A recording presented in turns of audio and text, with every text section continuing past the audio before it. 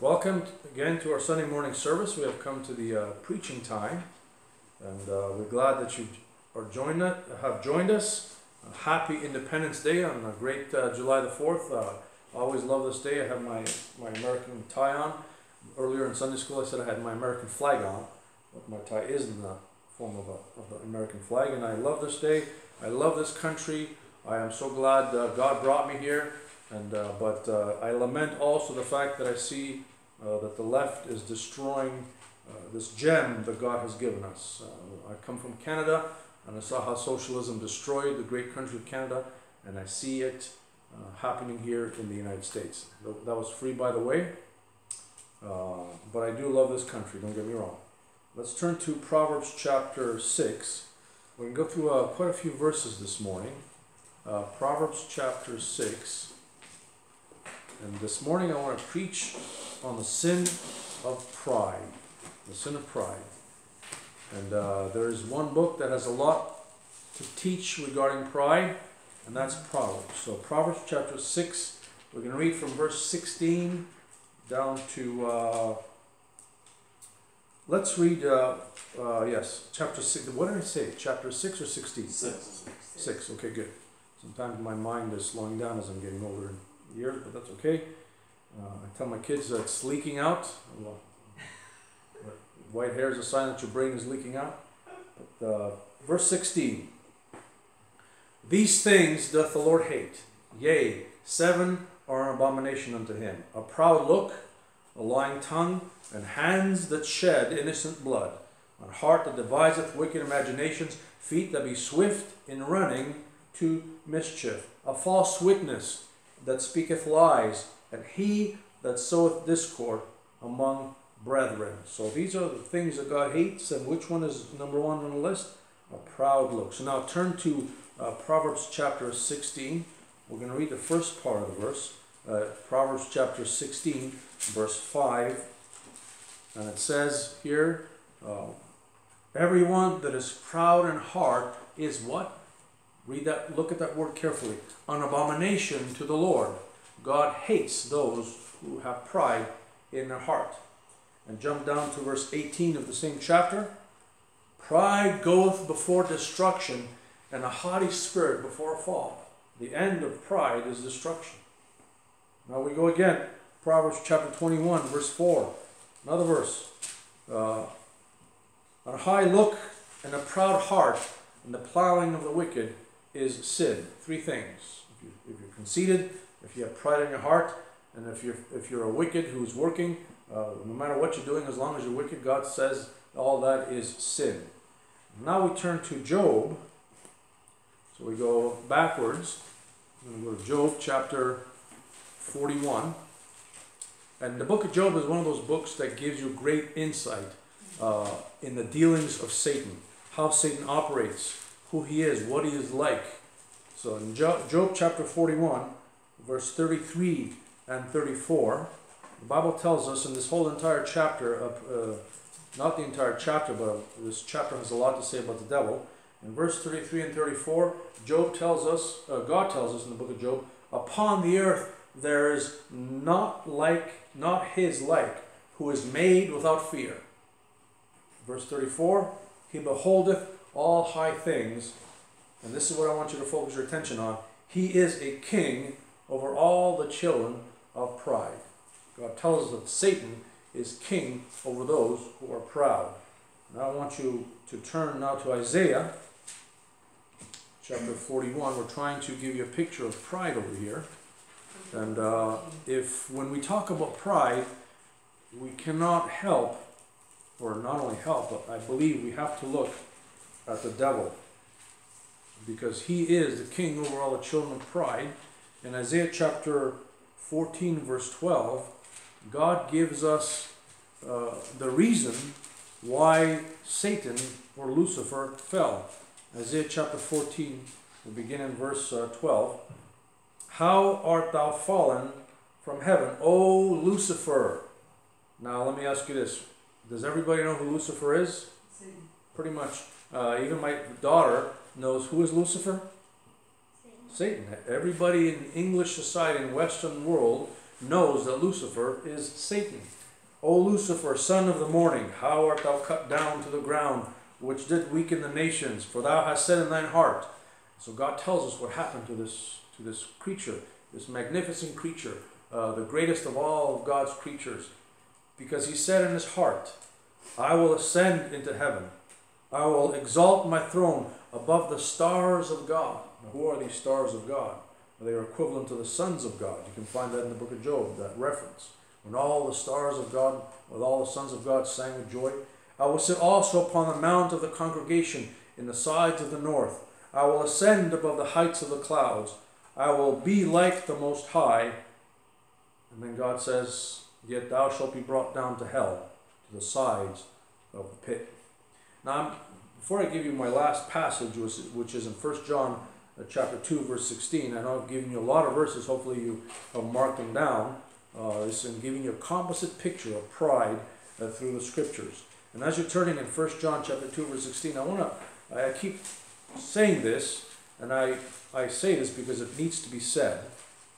If your Bible says anything but Lucifer in Isaiah 14:12, get rid of it. Just throw it out.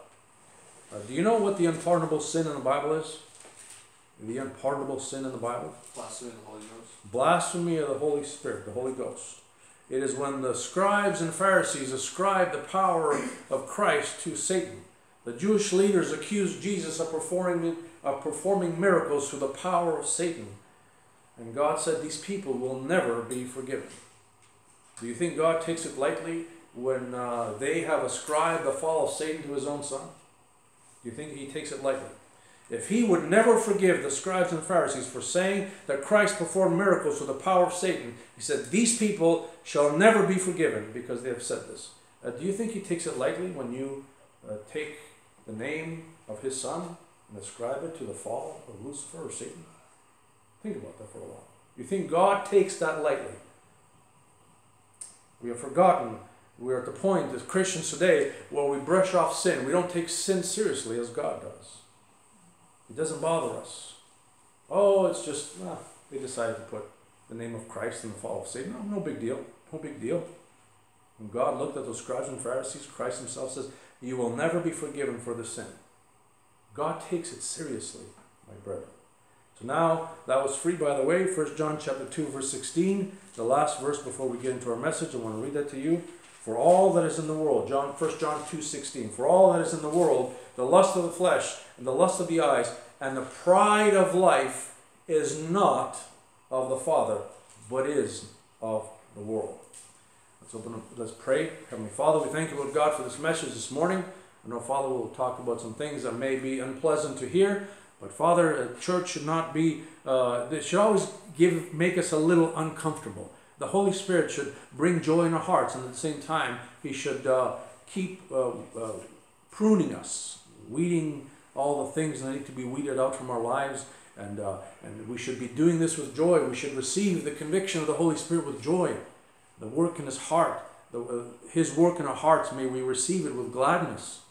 That God is teaching us these things, that God is opening our eyes, our hearts, our minds to receive what you have for us, Lord God, and help us rejoice when you are working on our hearts. And I pray this morning, work in the hearts of your people, Lord God, in this great sin of pride.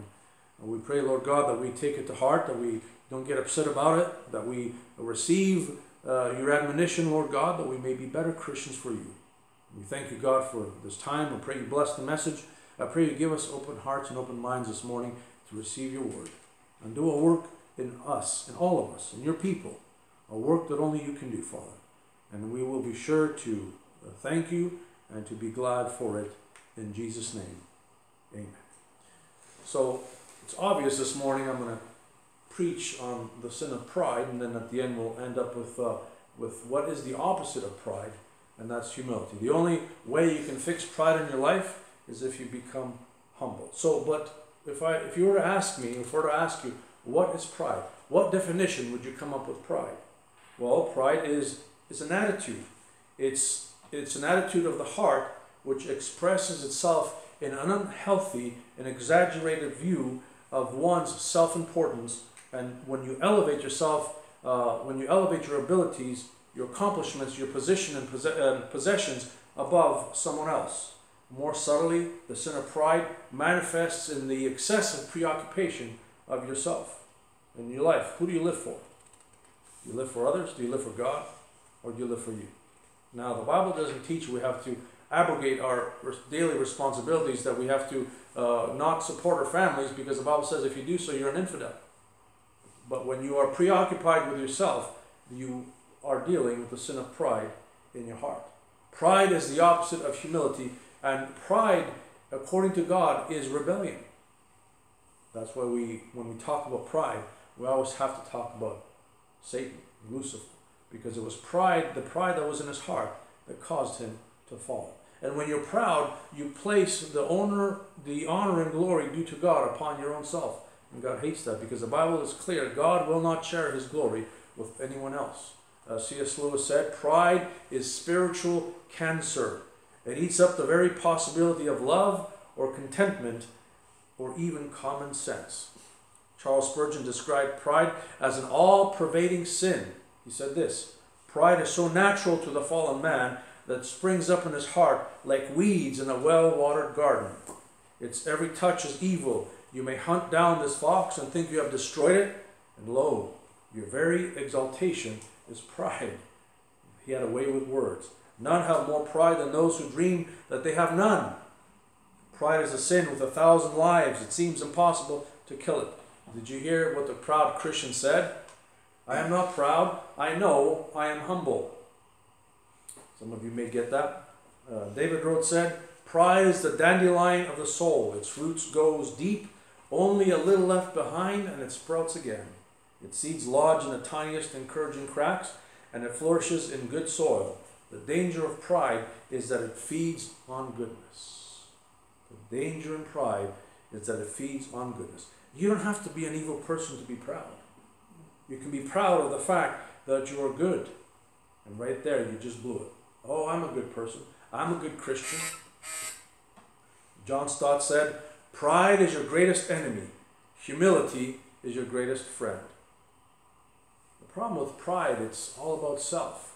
Self-exaltation, self-importance, self-sufficiency. And all these things take the place of God in your heart.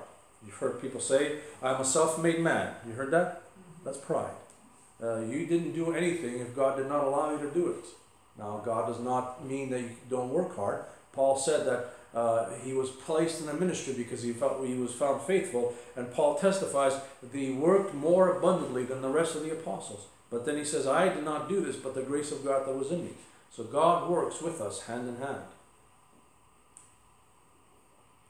In 1 Corinthians 13, Paul says, charity suffereth long, is kind, charity envieth not, charity vaunteth not itself, is not puffed up. So one of the things to help you tame the pride in your heart is what?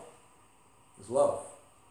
We find in the scripture that love is the remedy for all things. Last week we preached on fear, and we said, what is the greatest remedy for fear in your life? If you are afraid of things, if you fear things, now we made the distinction between natural fears and unnatural fears. God will not take away the fear of rattlesnakes in my heart. God will not take the fear of playing in the highway. These are natural fears, and God has placed them in us for self-preservation. But when we are talking about unnatural fears, the only way to cast out those unnatural fears, the Bible says, if you have been made perfect in love. And likewise, the Bible says, if you want pride to be abased in your heart, then you have to fill it with love. Paul tells us that if you're full of love, you will not be full of yourself. We mentioned in one of our text verses that God mentions 6 things that he hates. 7 are an abomination unto him.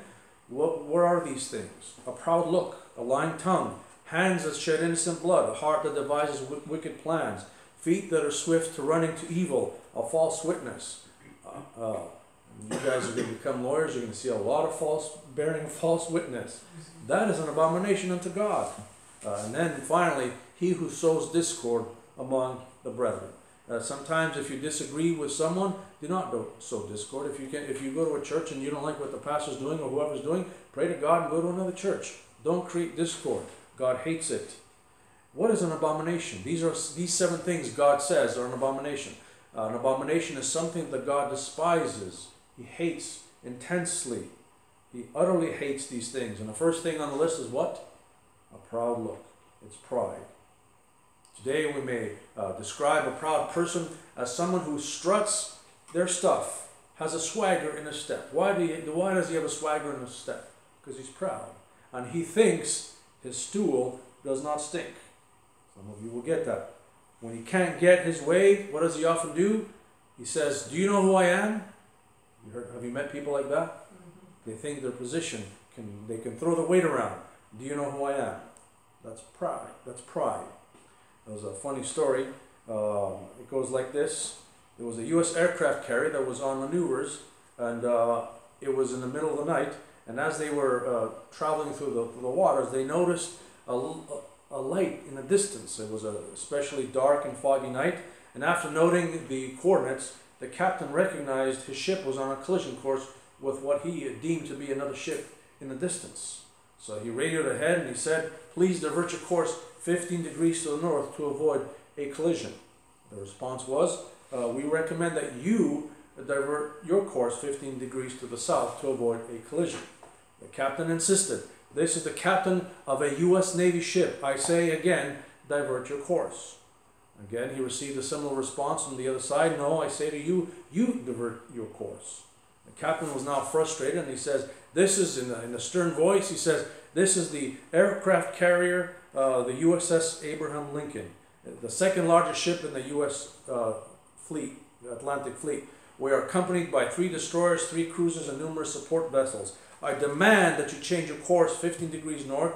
That's 15 degrees north, or countermeasures will be undertaken to ensure the safety of this ship. The response came back and says, this is a lighthouse. Your call.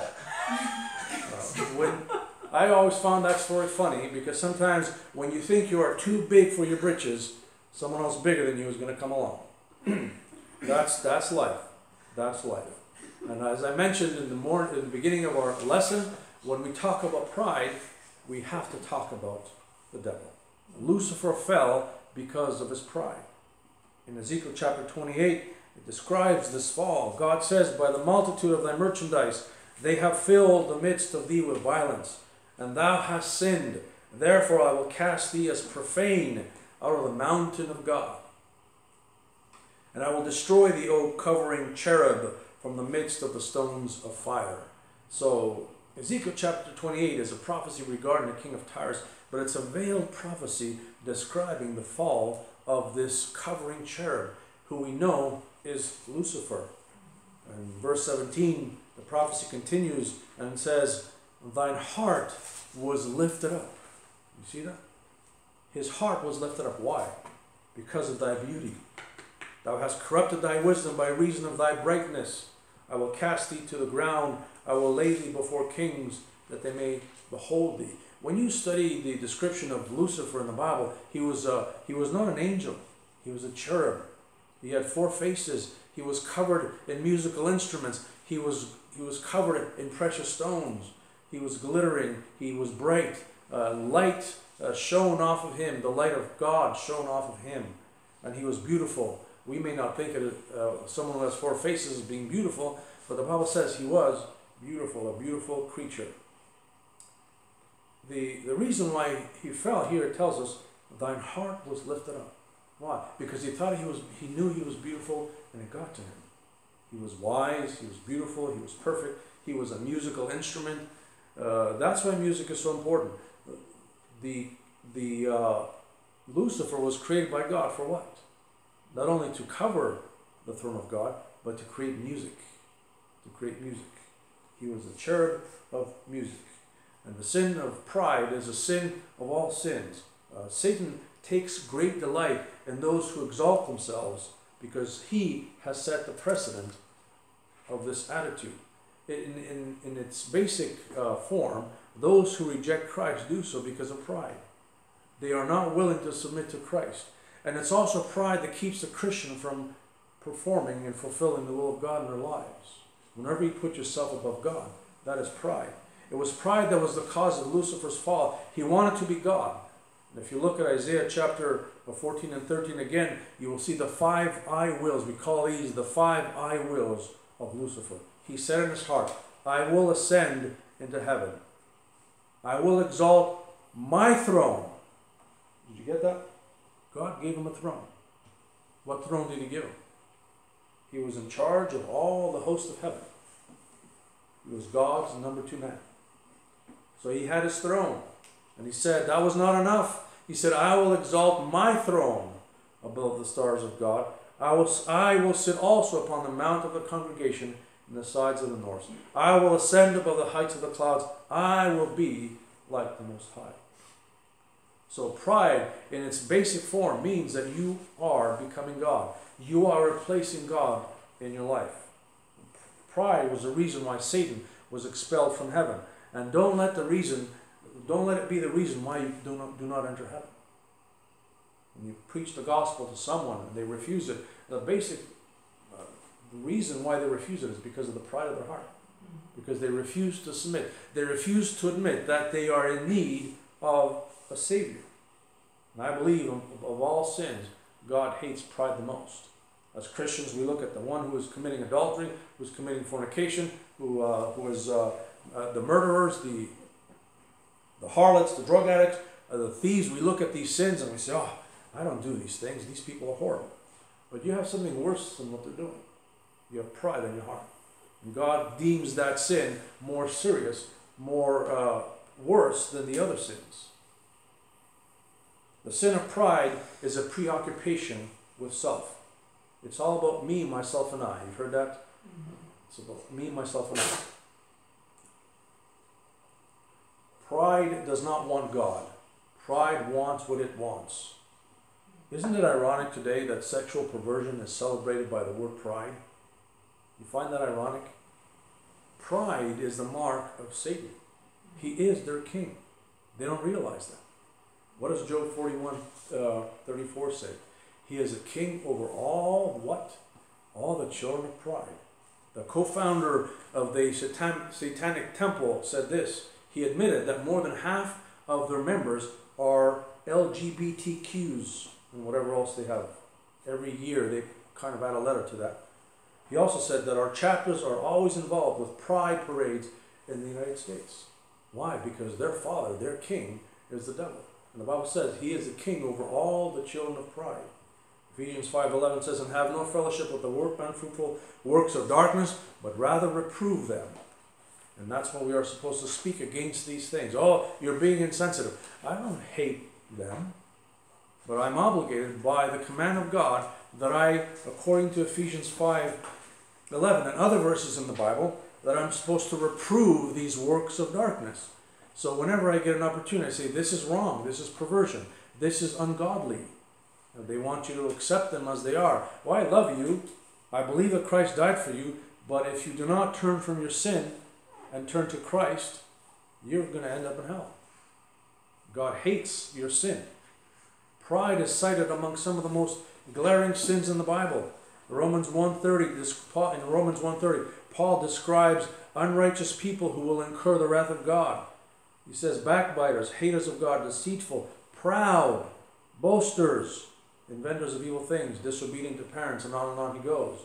The Pharisees and other Jewish leaders were some of the most prideful people in the day of Christ. They were rebuked by Jesus for how they mistreated and spoke down to those who were beneath their social status or who they deemed to be inferior to them.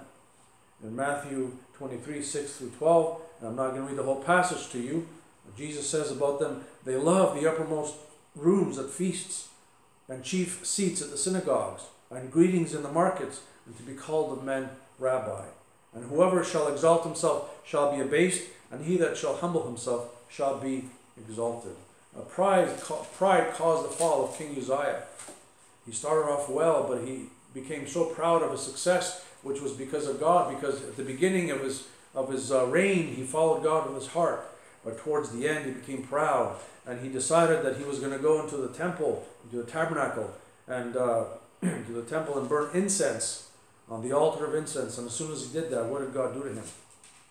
He struck him with leprosy as punishment for his pride. Remember Hezekiah? He cried unto the Lord. The Lord said, you will die, Hezekiah. Get your affairs in order. And Hezekiah turned on his bed and he wept before the Lord. And he says, God, you've seen how good I have been. You've seen how my heart has been toward you. And God says, okay, Hezekiah, I will give you 15 years. But what happened to Hezekiah during those 15 years? He produced an heir, Manasseh. He became proud on his heart. When the Babylonians came and they saw all that he had, he showed them all that he had. He was lifted up in pride. And because of that, he sowed the seed of Judah's captivity. King Herod, remember him? When the people were worshiping him, and he gave an oration, and they said, oh, this is God who is speaking. What did God do to him? The Bible says he struck him down instantly, and worms inside his body ate him up, and he died. Of the prince of Tyrus, we looked at briefly in Ezekiel chapter 28, the Lord says of him now, the king of Tyrus is none other than Satan. It's a prophecy regarding Satan, and God calls him the king of Tyrus. There's a lot of names God gives Satan, and Prince of Tyrus is one of them. He says, because thine heart is lifted up, and thou hast said, I am a God. I sit in the seat of God, in the midst of the seas. And God says to him, yet thou art a man and not God, though thou set thine heart as the heart of God. That's a prophecy regarding the Antichrist, who will come and sit in the temple and proclaim that he is God. Look at King Solomon. Said this in Proverbs 16:18. Pride goeth before destruction, and a haughty spirit before a fall. If you have pride in your heart and you let it fester, the end of that is destruction. In the Bible, pride not only caused the ruin of individuals, but also nations. Israel fell because of their pride. They forgot God. Ultimately, it was a sin of pride that caused the people of Israel to Judah to be cut off from the promised land of Canaan. Why? Because pride will keep you from God. Remember what we said about pride. It replaces God with self. You don't listen to God. You don't obey God. You refuse to submit to God. That's pride. James 4:6 tells us that God opposes the proud, but gives grace to the humble. The Bible tells us in the last days, likewise, pride will be one of the prevailing sins in society. In 2 Timothy 3:2-4, Paul says this, for men shall be lovers of their own selves. Do you see that? Lovers of their own selves. Covetous, boasters, proud, blasphemers, disobedient to parents, unthankful and holy, without natural affection, truce breakers, false accusers, incontinent, fierce, despisers of those that are good, traitors, heady, high-minded, lovers of pleasures more than lovers of God. In this list right there, you see 5 or 6 words that are associated with pride. People who love God and godliness reject pride. And I believe if you're here this morning and you're a Christian and you're called by the name of God, deep down inside your heart, the Holy Spirit wants you to reject the pride in your heart. Proverbs 8:13 says, the fear of the Lord is to hate evil, pride, and arrogancy, and the evil way, and the forward mouth do I hate. Do you know do you know one of the ways that you're getting closer to God, that you're growing spiritually, and you're maturing as a Christian, is when you begin to loathe and hate sin as God does. You will see sin as God sees it, and you will despise it. Now you've got to be careful that you don't become a Pharisee. That's a fine line you draw between holy and righteous indignation and being a Pharisee. The Bible warns people not to elevate themselves because the pride of sin will come into your heart. Sometimes God gives you abilities and talents, and you have to recognize that. And you cannot say, one of the things that smart people fall into is they think they're smart because of that. You're smart because your DNA made you smart. Because God gave you those smarts so that you can use them for your glory. God may not have given you the intelligence of your neighbor or the next person next to you or your friend. Why? It's not because God hated you. When God gives you a certain ability or talent, He expects you to use it for His glory and for His honor. Some people are stronger than others. Some people are more socially adept than others. More people have the gift of oration, the gift of speaking. We all have gifts that the Holy Spirit has given us. And God expects you to use these gifts for His glory and for His honor. And you should never fall into the trap of thinking, oh, look at me, I'm smart. You can never say that. How do you compare with the intelligence of God? You're like an amoeba in a petri dish, if you do that. One way to determine whether the sin of pride is festering in your heart is to meditate on what preoccupies your attention. What do you think about most of the time? You think about God? Why do you do what you do? And I want to switch gears now, and I'm going to continue preaching on pride, but I want to preach on the subtlety of pride. The danger of pride is that most people are unaware that they're proud. They don't see it. Obadiah 1:3 says, "The pride of thine heart hath deceived thee." Paul Powell once observed, pride is so subtle that if we aren't careful, we'll be proud of our humility. You get that? If you're not careful, you'll be proud of your humility. When this happens, our goodness becomes badness. Our virtues become vices. We can easily become like the Sunday school teacher who, having told the story of the Pharisee and the publican, said, "All right, children, let's bow our heads and thank God that we are not like the Pharisees." Pride is perilously deceptive. Proverbs 11:2 says, "When pride cometh, then cometh shame, but with the lowly is wisdom." Pride gives way to conflicts and quarreling. One of the things that I want to, we've taught about this in Proverbs 13:10, if there's conflict in your marriage, if there's fighting in your marriage, the root of that is pride. Because you want your way, you want to be right. You don't care about the other person, what they have to say. It's your way or the highway. That's not how it is. Your way may be the wrong way. If your way is the right way, then in humility you have to show the other person your way. When the Bible talks about pastors and they have to be apt to teach, he tells them to do that gently, not harshly. Pride adversely affects one's speech. Malachi 3:13 says, "Your words have been stout against me," says the Lord. Stout means bold, perhaps irreverent. People do not think they need to ask God for forgiveness because they can't admit or recognize their sinful condition. And that's why people can't get saved today. The pride of their hearts. As a result, pride often affects your condition or attitude towards others, causing you to look down upon others who are less worthy or less able than you are. Prideful people treat others with contempt and cruelty. Pride is at the heart of prejudice. In Proverbs 21:23, "Proud and haughty scorner is his name." God tells you that if you are proud, your name is pride and haughty. The greatest danger in the sin of pride is that it keeps our eyes on ourselves instead of God. In essence, pride causes spiritual blindness and eventually spiritual death. Why? Because pride tells you that I'm okay. I'm fine. I'm good. But what does humility say? You got to go to God continually. Watchman Nee, and I like his writings. He said, "Often Satan injects pride into the believer's spirit, evoking in him an attitude of self-importance and of self-conceit, who causes him to esteem himself a very outstanding person and one who is indispensable in God's work. Such a spirit constitutes one of the major reasons for the fall of believers." I'm going to save the world on my own. I am the greatest Bible teacher in the world. I'm the greatest pastor in the world. I'm the greatest preacher in the world. I'm the greatest evangelist in the world. I'm the greatest wife in the world. I'm the greatest, and so on and so on and so on you can go. And who does that in your heart? Satan takes your abilities and your talents that God has given you. And he knows that through those things you can lift up your pride. And then before you know it, you have fallen into his trap. Charles Spurgeon was keenly aware of the dangers of pride, and he says one day, one Sunday morning as he preached his message, and he was done, a woman came to him and exclaimed, "Oh, Mr. Spurgeon, that was wonderful."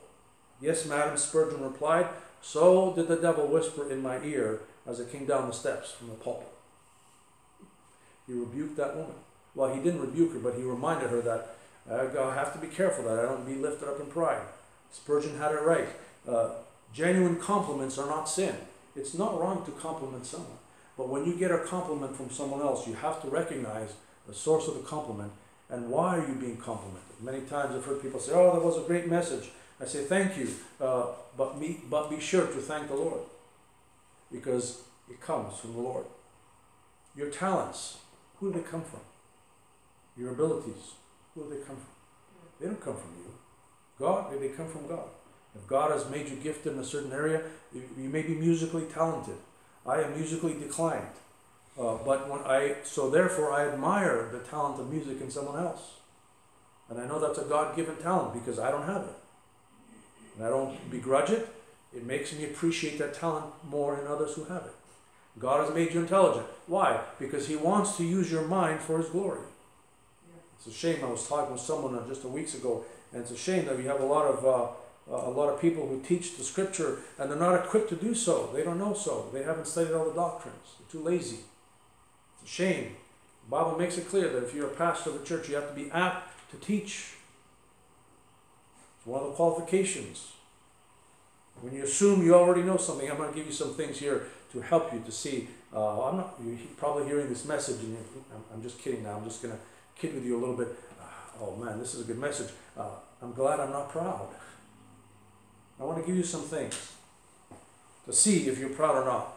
And I guarantee all of us will fall into this category. Probably one or more of these things. When you assume you already know something when someone else is teaching, that's pride. I was like that when I was a kid. I would rebut the teachers all the time.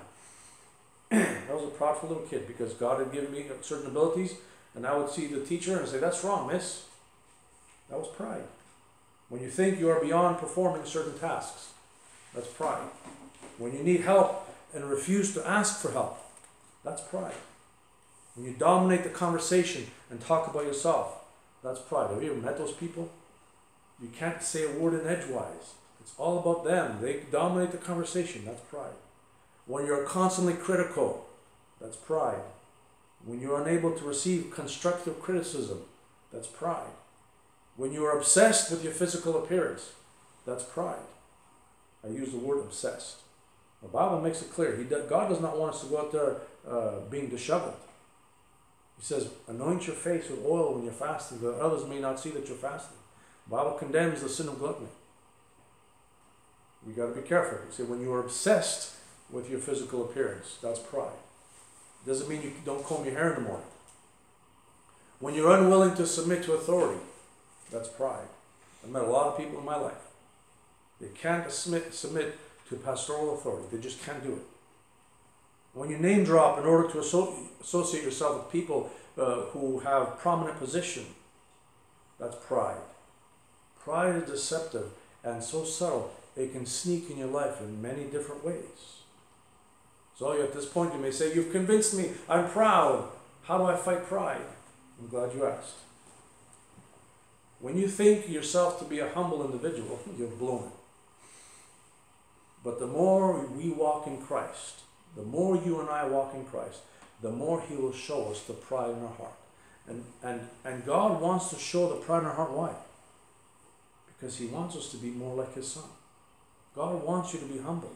So do you not think that God will show what thing in your heart is causing you to be proud, that you may not even know it? And don't think you and I are beyond pride. None of us are beyond this sin. It may surprise you to know that there are many ways that pride can creep into your life. And I want to caution all of us that we must be on guard against these things. I think by now you should be convinced that God hates pride. Only when the Holy Spirit comes into your heart can pride be pushed out of it. D.L. Moody said, "I believe that the moment our hearts are emptied of pride, selfishness, and everything that is contrary to God's law, the Holy Spirit will fill every corner of our hearts." In Colossians 3:12, Paul says, put on, therefore, as the elect of God, holy and unbeloved, bowels of mercies, kindness, humbleness of mind, meekness, long-suffering. Paul describes humility and all these good traits as something that you put on like a garment. James 4:10 says, humble yourselves in the sight of the Lord, and He shall lift you up. Humility is the opposite of pride, but humility does not come naturally. Pride comes naturally because it's part of our fallen nature. Humility is something that we must put on. It's something that we become. It requires active participation. You have to work on being humble. It's easier to point out the proud, but can you think of someone who is humble? We look around in our society, in all walks of life, in our interactions with our co-workers, our politicians, those around us, and we say, oh, he's proud, she's proud. But can you point out to somebody who says, oh, he's humble, she's humble? Can you do that? It's easier to think of people who embody pride and arrogance than those who embody humility. If humility was a wardrobe, then most of us would be scantily clad. C.S. Lewis said, humility is not thinking less of yourself, which is a danger. Now, many times, I've been in a lot of churches when pastors they preach messages that are self-deprecating. That is not biblical, my friends. You are a child of the King. You are a son of God. There's nothing to be self-deprecating. That is not self-deprecating. That is a position of honor. He said, humility is not thinking less of yourself, but thinking of yourself less. Humility recognizes who I am in the light of God. Humility sees me as God sees me. And humility in the scriptures is often associated with brokenness. In Psalms 51:17, Psalms 51 is one of the greatest psalms in the scriptures. David wrote it after his sin with Bathsheba. He was greatly broken over the sin. And he says in Psalms 51:17, the sacrifices of God are a broken spirit, a broken and contrite heart, O God, thou wilt not despise. Brokenness is the state of complete humility. It is the heart that says, I am nothing, O God, but you are everything. God cannot turn away a heart as such. Humility invites the grace of God into one's life. Humility is a Christian virtue. A heart of humility desires to serve even in obscurity. And if you ponder the humility of Christ, your attitude on humility will change greatly. The Bible says about Christ that in Philippians 2:5-8, let this mind be in you, which was also in Christ. What was the mind of Christ?